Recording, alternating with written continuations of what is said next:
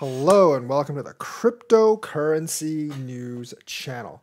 Now, we're going to talk about other possible Black Swan events and their likelihood. We're going to cover several scenarios, so strap in and we're going to find out. Now, the first one we're going to talk about is Genesis and DCG, and that affects Grayscale. Grayscale is one of the biggest funds in crypto. If it would have to liquidate, it would really bring it down. Now, I don't think Grayscale will actually liquidate. I think there is a very, very good chance that Genesis or GCG can go bankrupt and they will have to sell Grayscale. They might have to sell their shares of Grayscale too, but that's not directly tied to Bitcoin's market price. I mean, like Bitcoin's market price is directly tied to it, but it's like Bitcoin's market price is not a derivative of what Grayscale is, the other way around. Now, but that will cause some uncertainty, and uncertainty obviously is always very bad for the crypto market. So I think that would drop it, but only to like maybe $15,000 or so. I don't think it would go below that because there's not a lot of other things that would actually liquidate because of Grayscale, in my opinion. There could be more knock-on effects from Grayscale. I'm just not aware of any right now. And Grayscale's own funds are actually secured by Coinbase, and that actually has been confirmed. Now, the reason that Grayscale refuses to release its proof of reserves is because it actually can't. There's actually a clause in Grayscale's investor contract that says they can't release either the private addresses or the public addresses of where their reserves are for user security reasons, so they would actually be sued if they release the public addresses. So that's actually why Grayscale's not releasing them. I don't think it's that nefarious. I think like they're kind of like their own agreement kind of traps them that way because, you know, of user security and privacy. So not that surprising. So I think it is very, very likely that DCG and Genesis, I would give it like 70–80% likelihood that they actually die out. And if Grayscale is sold and they have to sell their shares, could bring Bitcoin down to, you know, like the 15,000 area. We've been there before, but I don't think it would bring it down too much below that because I don't think Grayscale itself would actually be liquidated. If Grayscale itself had to be liquidated, we could easily go down to like, you know, 12,000, 13,000 or possibly less. Speaking of exchanges, let's actually go over exchanges that could combust. Let's actually start with some of the safer exchanges. Coinbase, I think, is the safest exchange. If it were to go down, you're looking at $11,000, maybe even $10,000 or less. But it's very, very unlikely. I think Coinbase, of all the exchanges, is the safest one. They are the only public traded company, and they have to release their assets and liabilities in a financial statement every single month. So I think the chances of them going down are very, very, very small. Probably the smallest of all the exchanges. That doesn't mean there's no risk, though, because they do have creditors, and in a really bad macroeconomic situation, they could possibly have to exchange ownership, go under, yada, yada, yada. But I think it's quite unlikely because Brian Armstrong said, and I do believe him, that even if everyone took their money off of Coinbase, this exchange would still be solvent. They are very highly watched and regulated, so they're not really going to trade with investor funds. And that's actually why Coinbase has had like business troubles keeping up with Binance, etc., because they can't really employ all the tools that the other exchanges can use to actually make money. They're basically dependent on trading fees, and that's why those trading fees are actually higher than other exchanges. Let's talk about Kraken. Kraken recently laid off 30% of its workforce. That's not actually all that concerning to me. You know why? Because everyone's laying off their workforce. I mean, in the crypto market, it's recession. In the broader economy, not so much recession. I mean, tech sector, I guess, but crypto market, definitely recession. And in recession, you lay off your workforce. It's not something that other companies aren't doing. Kraken is, I think, 100% solvent. FTX did reach out to Kraken for help, but they obviously refuse because no one really wants to help FTX. They have too big of a hole in their balance sheet. So I think Kraken's fairly unlikely to go under either. I think they're one of the safer exchanges. And if they went under, like the effect wouldn't be as big as Coinbase. Maybe you're looking maybe like $14,000, $13,000 or something, probably nothing below that. Kraken is not as big as FTX was. The next one I want to look at is KuCoin. And KuCoin, I think, is actually like, it wouldn't affect it as much as the others. I don't know if KuCoin will really have any knock-on effects at all. I think it's a little bit more likely than Coinbase or Kraken to actually go under. Probably one of the more likely exchanges to go under, but even so, not that likely. I think they've shown proof of reserves, but unlike Coinbase, they don't have to show proof of liabilities. And there has been some rumors swirling around Kraken. I'm not Kraken, KuCoin, about it having trouble, but those have not been substantiated, so I can't take too much credibility in those rumors. So I think if KuCoin went down, you'd see like another bump to like 15K or so, but not much more than that. They're not as big to the market as Coinbase. I mean, their overall volume might be, but just like in terms of investor sentiment, they're important, but I think Coinbase would actually be more important.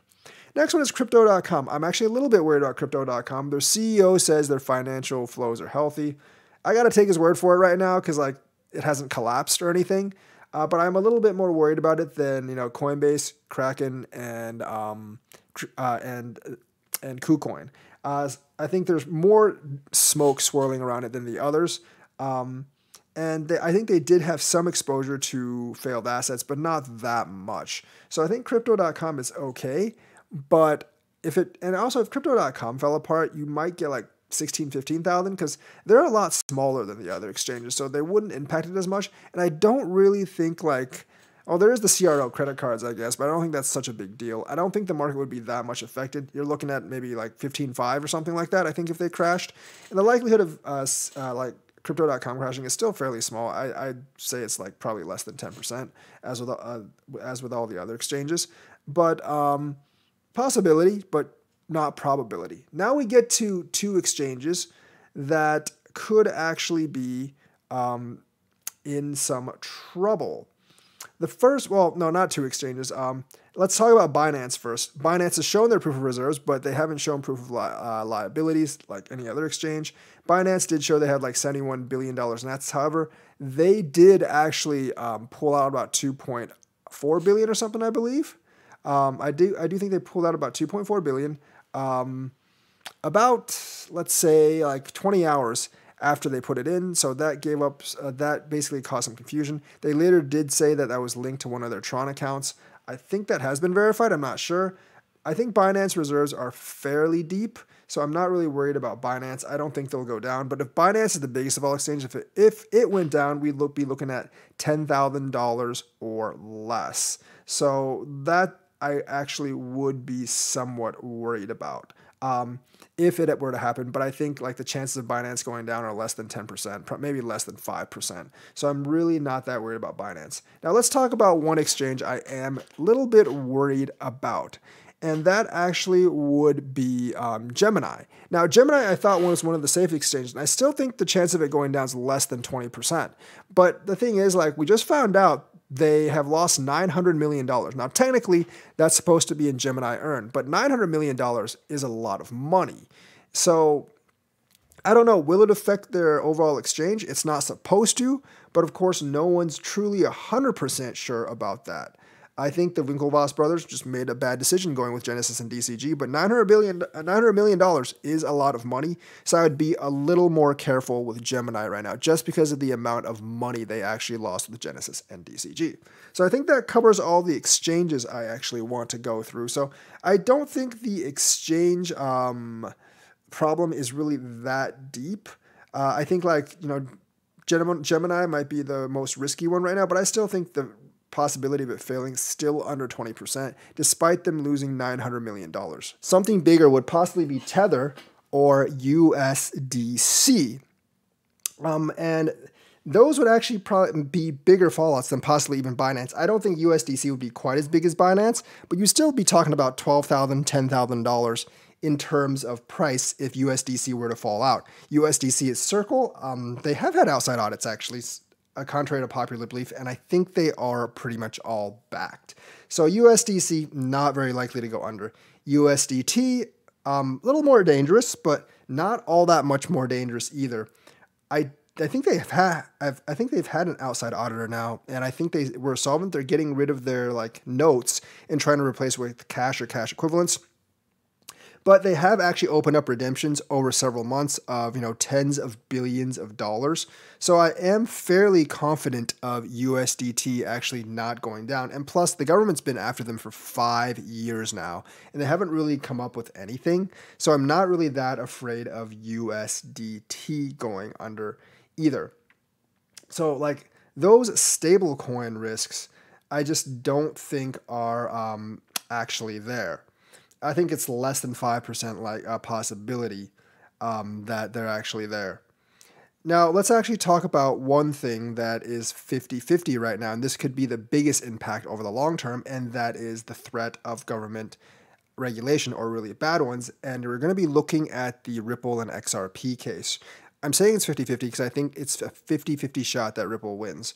I think it favored them until this FTX and like Fallout thing, where the whole environment is just turned against crypto exchanges. I'm not saying it's turned because it's rightfully turned against crypto exchanges. I'm just saying it is turned against crypto exchanges, and things are getting a little bit more hostile, which is actually what has me worried. We do really want Ripple to win the case because if everything gets declared a security, you would have to register with the SEC first to be able to trade in the United States. And the United States does have a lot of crypto's investment money, unfortunately. So if you could only buy Bitcoin in the United States, Bitcoin would do fine, but the rest of the coins would not actually be all that fine. And I think there would be an altcoin bleed, seriously. The subsequent rise in Bitcoin price might pull them up anyways, so it's not a complete loss for the crypto market, but I would say like this is a 50-50 likelihood, and it's really something that people really actually need to look at. And we want Ripple and XRP to actually win their lawsuit, because if they don't and everything gets declared securities, it could put us back several years in terms of altcoin investment. We might actually have to use VPNs via DEXs, maybe to get altcoins. And even if the altcoins essentially register with the SEC and become registered securities, there's not that many exchanges that can actually list them. So we'd actually be out a lot of luck. Like coins like XRP and XLM would actually be more proportionally affected because they can't function in their primary use case as securities. Other coins don't have that use case, so they're not quite as afraid. So 50-50, and that would result in a altcoin shellacking. I don't think it would result in a Bitcoin shellacking. And I think that one's the most harmful long-term impact. That one's a 50-50 proposition. So the riskiest things right now are, I think like everything else I mentioned has less than 20% chance of happening. But the riskiest things are that Ripple loses this lawsuit and everything becomes a security, or all altcoins become a security, and that's 50-50 to me. And of course, Genesis DCG going bankrupt and then having to sell their shares. I think that would only be a $14,000-$15,000 event, but I think that might be like 60-70% likely. I'm not saying like it will dump to $15,000. I'm thinking it's like possible. I don't exactly know what the fallout is if they just have to sell the fund, but they don't liquidate the fund. So that's what I have to say for right now. Let me know what you think. Like and subscribe, hit that bell notifications button. Thank you, and have a nice day, people.